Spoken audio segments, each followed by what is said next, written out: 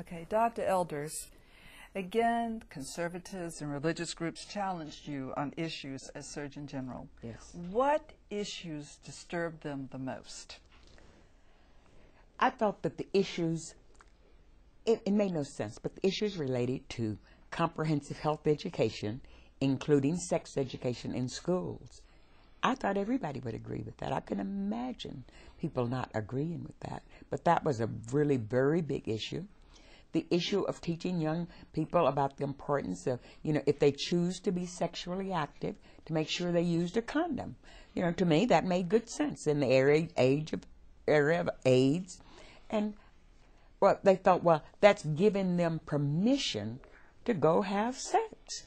Well, far as I'm concerned, when you've got the highest teenage pregnancy rate in the industrialized world, nobody needs to give them permission. They're already doing it. That's right. And so, but those two issues seem to be the thing that really upset them absolutely the most. And what about your position on masturbation? Well, didn't that feed the fire? Oh, that just really fed the fire.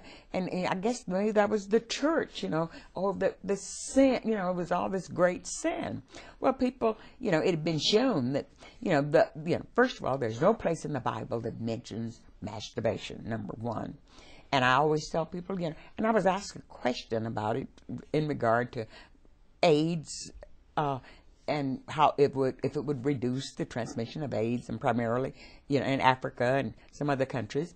And I, reminded them, that first of all, masturbation never made anybody go crazy. Hair won't grow on your hands. It's never given anybody a disease. Never gotten anybody pregnant, and you're having sex with somebody you love. So, but they just felt, well, I was wanting to teach children how to masturbate. I said, nobody needs to teach anybody how to masturbate. God taught you how to masturbate. Think about it. 80% of women masturbate, 95% of men masturbate, and the rest lie. So you didn't have to.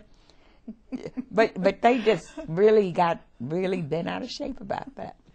In the schools that adopted your suggestions, yes, did you see a clear reduction of any sexual diseases, or including AIDS, or teenage pregnancies, or whatever? I mean, did you have solid figures to look at to support your position? We had solid figures to look at. Our largest school was Central High School. Where we had we offered contraceptives and everything. And we went from over 40 pregnancies per year down to 3. Oh. And that stayed until about 3 or 4 years ago, when the school-based clinic was closed. They said they couldn't afford it and all this. Well, now they're back up to 46 pregnancies in the school this past year.